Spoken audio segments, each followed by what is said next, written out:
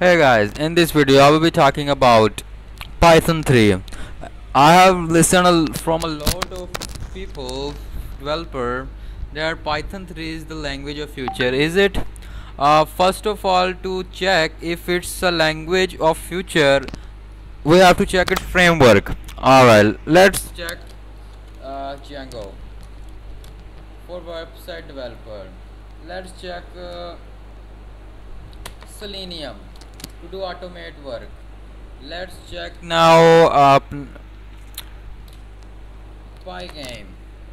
Alright, now it's time to check the flask. Same for website developer. Now the last Python 3 frameworks. Alright, here we are. These are the frameworks. Okay, can we create websites through Python 3 language? Yes, we can create website through Python 3 language. How? Django is a framework that can be used to create websites. This is Flask. It can also be used. Django is a advanced and simpler version of Flask.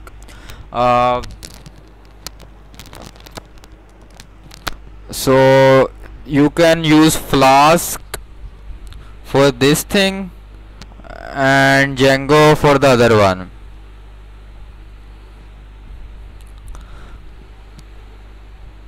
Let's talk about Selenium. Selenium is an open source program.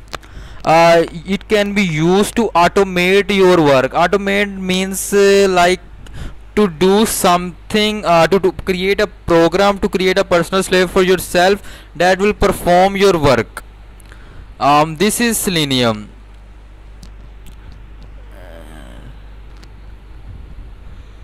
So this thing has been using a lot of person are using this Selenium to automate their task. I have even created a program by myself.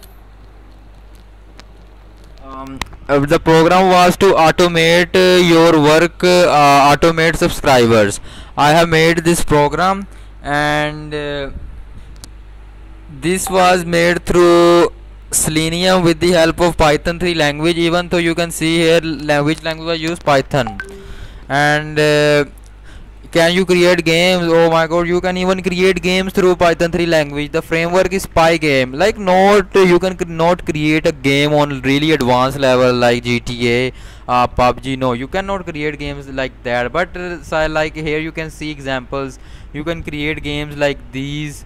Let's say I will go to pygame. You can create games like these one. These are the games that you can create only. Yeah, that's all. Let's talk about Django more. So like in PHP, it was people use their language to like to create websites on backend, and like this is very important for the program for the Python 3 itself, because like it have like Django's different version, and even the Python 3 language, they are updating themselves again and again. Now the recent release is 4.1. No 4.1, it says they are the recent release if 4.1, they are going to end support, but not a big issue because they are going to send new program.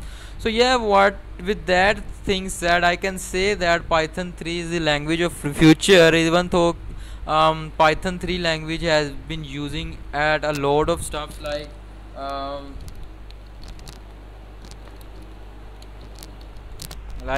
if you just look here, and you will find that Python 3 is used by Intel, IBM, even though NASA, Pixar, Netflix, Facebook. So yes, I will say that Python 3 is the language of future. Yeah, I like I say that I like don't condemn it. Yeah, that's all.